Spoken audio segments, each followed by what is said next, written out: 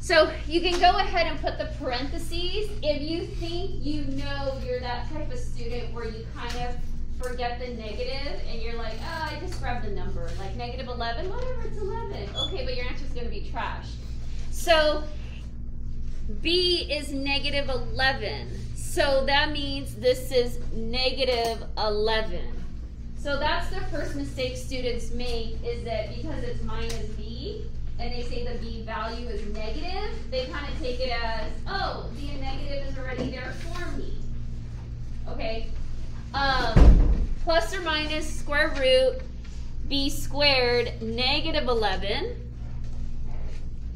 A is 2. C is 15. A is 2. Yeah. Okay, hold on, I'm recording. Oh, wait. Oh, okay. I didn't know if you were going to say something because it's being recorded. Okay, I'll solve it by hand. However, if you're good with the is this okay, you guys? You're right with this? You remember it? Okay, if you're good with the calculator, these calculators will do it all for you in one shot. Now, when you get rejected, I think it might be 5 and 6 or 6 and 7. I'm not quite sure. Yeah, 5. Okay, those you're going to end up with a negative. That's why I have the complex number here. So if you happen to type it in and you get rejected, it's because it's a complex number. You have a negative in the radical, and that's why the calculator's rejecting you.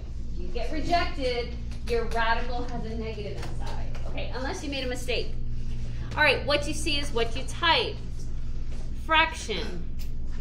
Negative 11. Do the plus first, and then you can go back and change it to the negative, the minus, because remember, it's plus minus. Just do the plus first. Square root, negative 11 squared, minus 4, 2, 15, down to 2. And you know, if you want to clean up some math along the way, like instead of putting negative 11 squared, you do 121. Instead of 2 times 2, you put 4. Obviously, you guys can clean it up as you like, what you feel comfortable with. Because if you do it like this, which is like technically the proper, like you didn't do any kind of mental math, there's a lot of parentheses that you're typing. Okay, you hit equal. I get 3.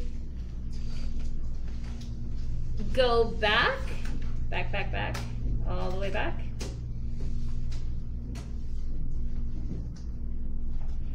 Delete the positive, hit the subtraction, hit equal, and I get 5/2 or 2.5.